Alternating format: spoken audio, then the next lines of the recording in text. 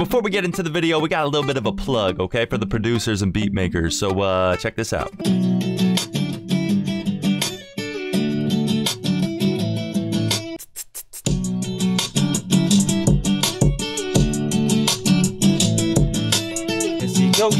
Ocean is a season long. Ain't have been no different to me. Maybe I should go faster.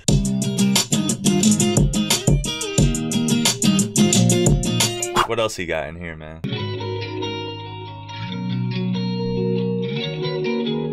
Woo. What's really crazy that I'm not even showing you guys is that he's playing the guitar for the whole song and he has variations throughout it. It's not just a 4-bar loop. Look how long this plays for. This is not typical. If you guys are producers, beat makers, whatever, you gotta get your hands on this guitar pack. Personally, guitar packs for me are vital because I don't know how to play the damn guitar. But a lot of hit songs right now, they got the guitars in them. Shouts to Lockholm, fellow Connecticut native. He's got this guitar pack, and I just showed you the free stuff. He has acoustic trap,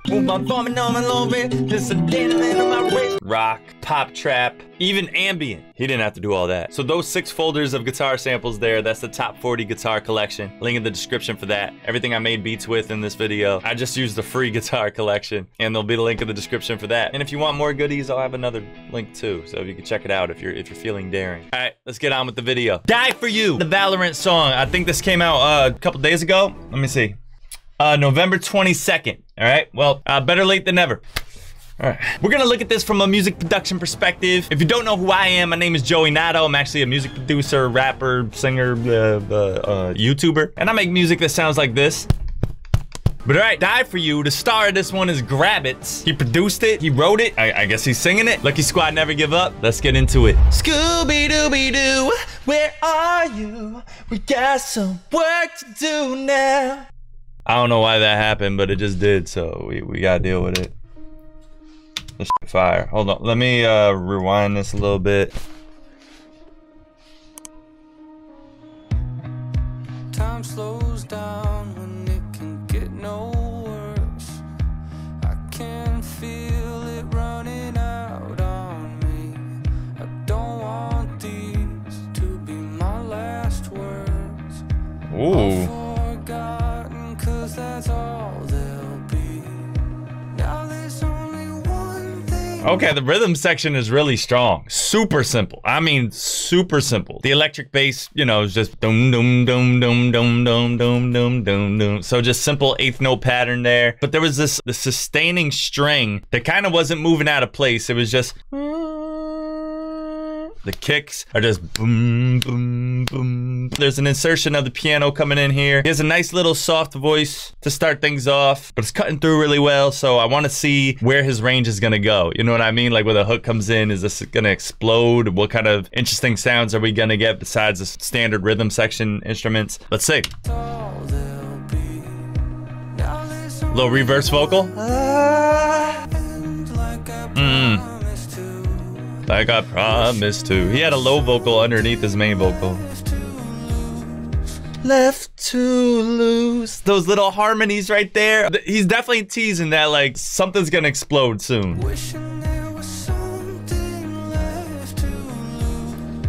The pianos might have been going down with them too.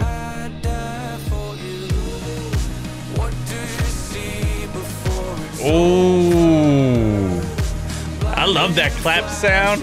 With that kick. Ooh. You hear that? Ooh.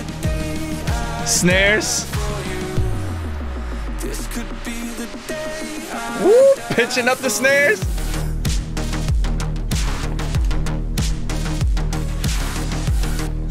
Oh!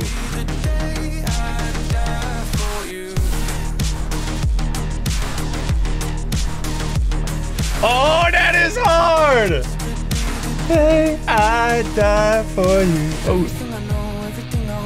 That was a fire breakdown. I was expecting like, you know, like the rock drums to come in, you know, with like really cymbal heavy and like electric guitars and stuff. Now we get kind of a, maybe a synthesized electric guitar right here. It doesn't sound like a traditional electric guitar for the second verse. But anyways, that drop was crazy, man. Those little like synth plucks that were in there. Dun dun dum dum dun dun dum dum dun dun. That's just like a little plucky synth bass sample. That was hard. The kicks started hitting a little bit harder than they were in the verse. I love that he didn't abandon the standard rhythm section that was going on in the verse, and we kind of kept the same integrity of what he was going for in the production, and I don't know that he didn't go crazy with his range either. This'll be the day I die for you. He kind of stayed in the same range, you know what I mean, except for the insertion of day, like the falsetto. And then there was I think there was like some kind of reversed kind of sample in there that was like sound like that.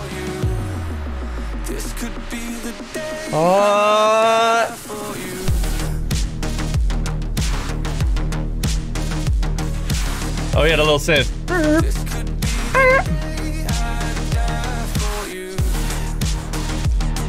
Yeah. Ooh, that's what's like really driving it there. This has such a bounce to it. Nice bend right there. Oh, now that's a real electric guitar. Just a really clean distortion.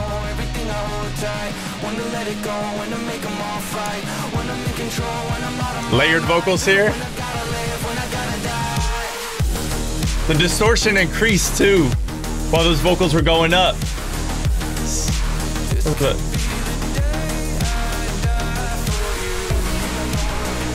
The chords now.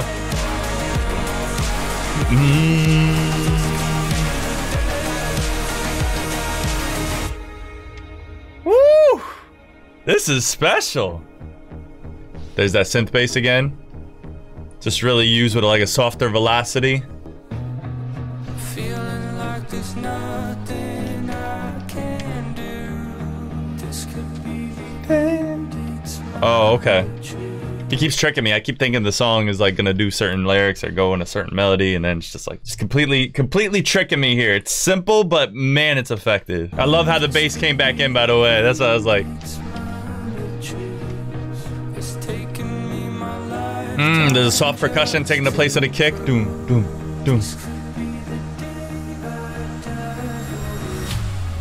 Ooh, that little screech.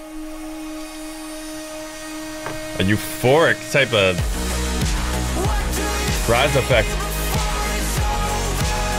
Okay, we can sing like that.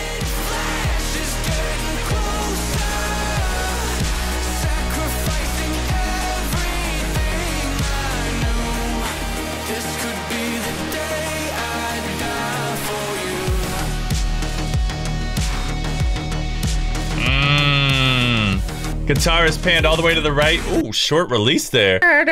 It like had like a short cutoff there, you know, rather than it kind of like fading away. Really abrupt.